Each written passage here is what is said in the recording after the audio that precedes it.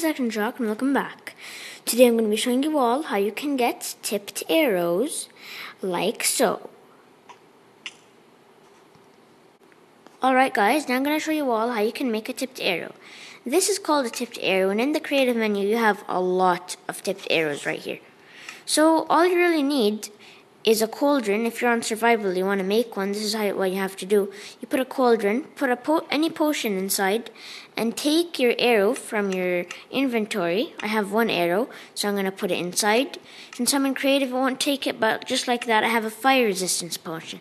So now, for example, I do not want any of these arrows or these, so I'm just going to put them inside. Now, I have my bow.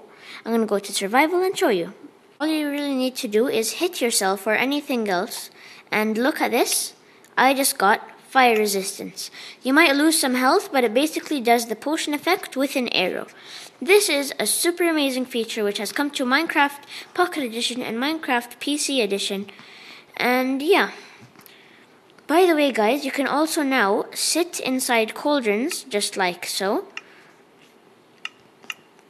Like this, and you can sneak or do whatever. It even works in ones with potions. That's one of the cool stuff. Now that is cool. Well, other than that, I hope you enjoyed the video. Do not forget to like, comment, share, and subscribe. Goodbye.